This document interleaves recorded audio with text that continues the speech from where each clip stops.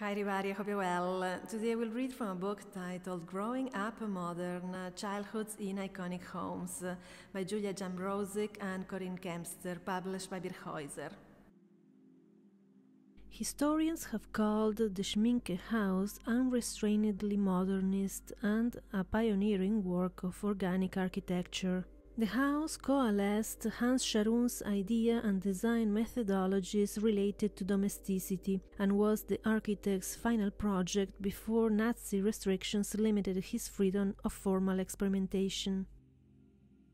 Fritz and Charlotte Schminke became acquainted with Scharoun's work at the 1929 Deutscher Werkbund sponsored Wohnen- und Werkraum-Ausstellung, Living and Workspace exhibition in Breslau. There they saw the Hostel for Unmarried Workers, a programmatically and architecturally innovative housing project designed by the architect, who was also a professor at the city's university.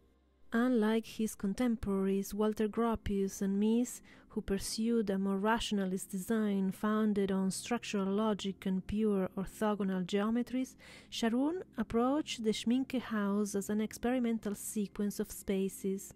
Despite its openness, this is not a general-purpose flexible plan in the Miesian sense, but rather a series of dedicated rooms visually and spatially linked, Peter Blundell-Jones states. Accommodating the needs of the family through a series of interconnected rooms, the Schminke house emerged from the inside outwards, as it also adapted to the existing stepped topography of the site. As a result, the house appears grounded and embedded from the south and lighter, almost floating to the north where it faces the garden. Scharoun, who himself grew up in the port city of Bremerhaven, brought to the project a series of nautical references and structural techniques. These included not only circular windows and patterns, but also more fundamentally a steel frame construction that allowed the house particular openness and enabled its characteristic horizontal cantilevers. Scharoun's pursuit of the ship-like was no mere affectation. It provided a radical alternative to the prevailing building culture both visually and technologically. A distinctive design aspect of the Schminke house is the 26-degree angle defined by the entry stairway and carried forward in the rotation of the winter garden and the service area volumes that accentuate the extremities of the house. On the interior, the rotation enables a particular fluidity between spaces that extends out toward the garden. Despite the relative lack of attention devoted to Scharoun in canonical architectural history, the Schminke house remains one of the most singular and significant examples of modernist domestic architecture. In its use of bold color, its sensitivity to sight, and the experience of movement it enables, the house makes a unique and complex contribution to modernism's legacy. The family left the home in 1951, after which it became a clubhouse for the socialist youth movement Freie Deutsche Jugend and then an East German pioneer house. It was renovated and reopened as a museum in 2000. Helga Zumpfe, née Schminke, was nearly 3 years old when her family of 6 moved into the Schminke house on May 31, 1933. In total, she lived in the dwelling for 15 years, and she remembers it fondly. Her childhood experiences of the home, including her memories of its open and airy expanses and the friendship her family developed with Scharoun, were formative for her. Born in 1930, Helga was the youngest of Charlotte and Fritz Schminke's 4 children. Although the family lived in the modernist house from 1933 until 1951, all 6 Schminkes enjoyed it together for only 1 year. In 1934, Harald moved to Dresden to complete his high school diploma. He was enlisted in 1939 and died on the Russian front in 1943. Helga's father was largely absent after 1938 because of his involvement in the Sudeten crisis and World War II, during which he fought as a reconnaissance pilot and made only occasional visits home. Scharoun became a close friend of the Schminke family through the house design and construction and would spend time in Lubau over the years. The Schminke house is situated in Kirschallee 1b on a plot of land of the family's pasta factory complex, Anker Teigwaren, which Fritz inherited when he was 21 years old. In the 1930s, the small street led only to the fields and farms where the family got their milk. Outdoor spaces form an integral part of the experience of the house, and for Mrs. Zumpfe they were the site of many memories. There was a small bridge with a Scharoun-designed white bench between the large pond and its smaller, more overgrown counterpart where the children often played. Another zone dedicated especially to the children was found on the southwest side of the house, past the cantilevering entrance canopy and by the factory wall. Here, under the sprawling chestnut tree, was a large square sandbox, a swing and gymnastics equipment. There was also a little undulating track built on a tan-colored brick base, an apparatus invented and designed by Scharoun with the children in mind.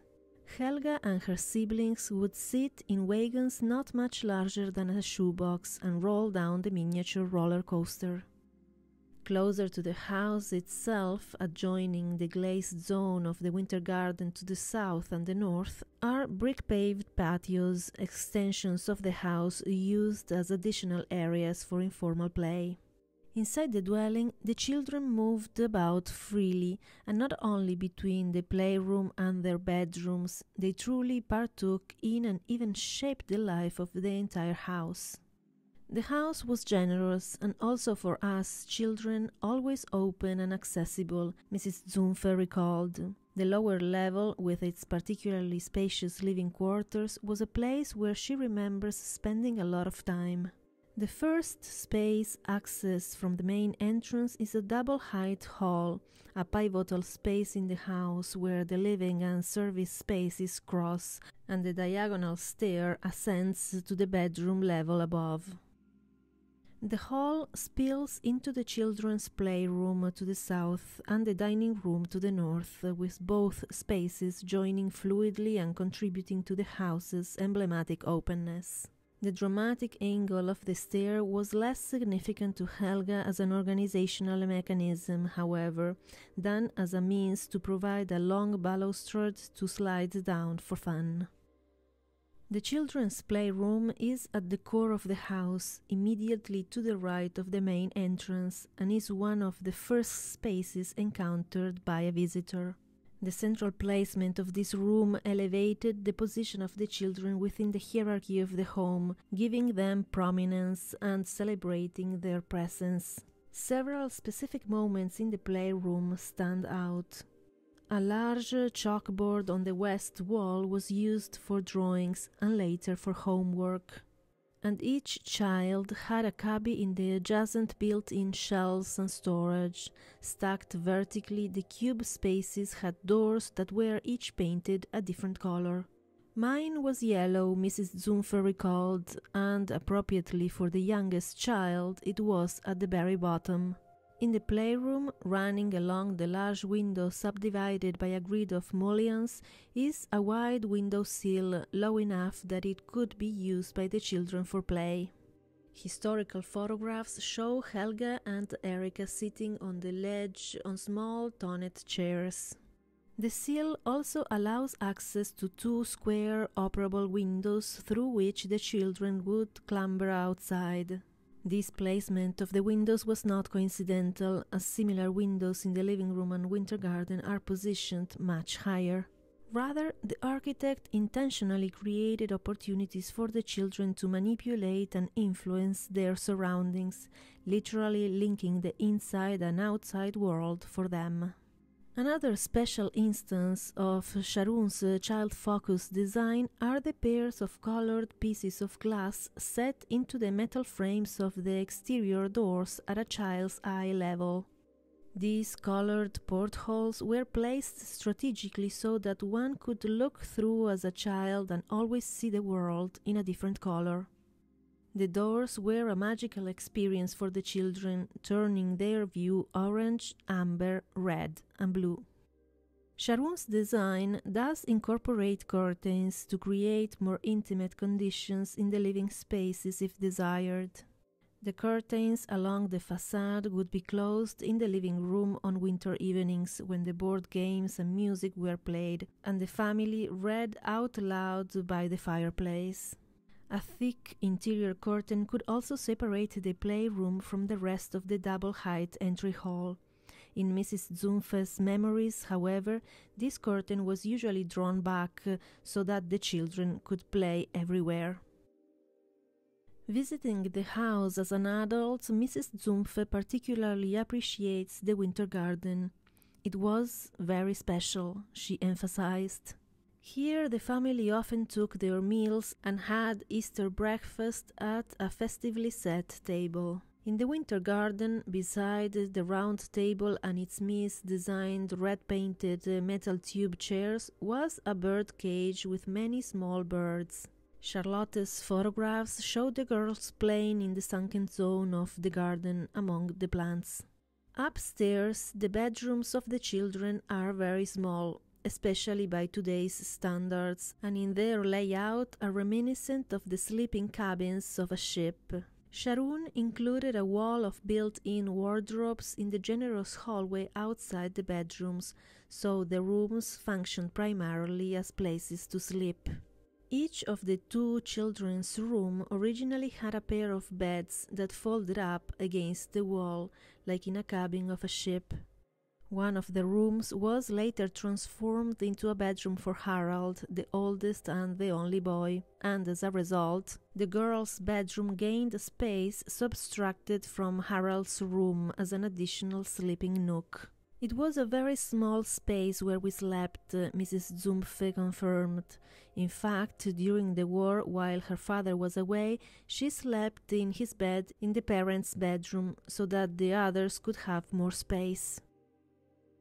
People walking down the Kirsch alley always looked inside to the very open interiors, as the curtains were rarely closed. The neighbors gave the house the nickname Nudeldampfer, noodle steamer, alluding to the pasta factory and the ship-like form and nautical references of the architecture. As a child, Mrs. Zümpfe was not aware of the building's architectural significance or its avant-garde characteristics. This awareness came only much later, once she had moved. It was simply where we lived, she said. Ask for the book at your local bookstore. Thank you for watching and see you in the next video. Bye.